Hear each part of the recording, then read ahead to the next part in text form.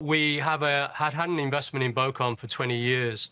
Every quarter, we have to do a valuation in use test.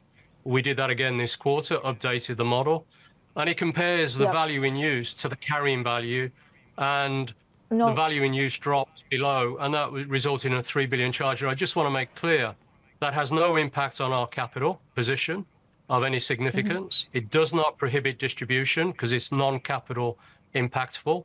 It is a technical accounting issue.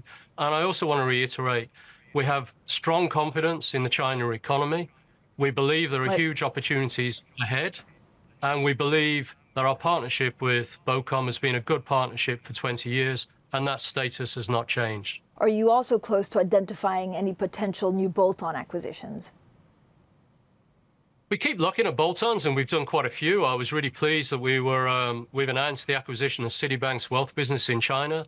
That follows two other investments we put into China recently, taking our shareholding in our insurance joint venture from 50% to 100%, and the securities joint venture from 50% to 90%. So you can see our confidence in China is still strong, and we're investing, and we've done 3 bolt-ons there.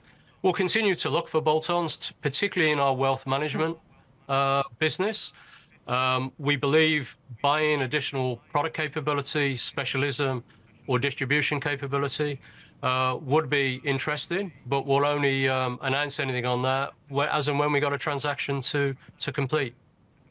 Have you identified anything at the moment, and in which part of the world? We're always looking. The world is more around our wealth business, and we're trying to really build out our international wealth and international retail banking proposition. And wherever we see opportunity to enhance that and accelerate the organic growth plan, we'll consider those bolt-ons. But nothing's in the near-term pipeline at the moment.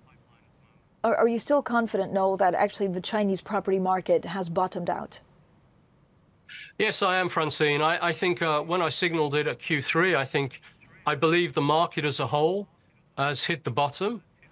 I did say back then it still will take time for it to recover, and I believe it will recover in a gradual and progressive basis, not with one big bang stimulus package.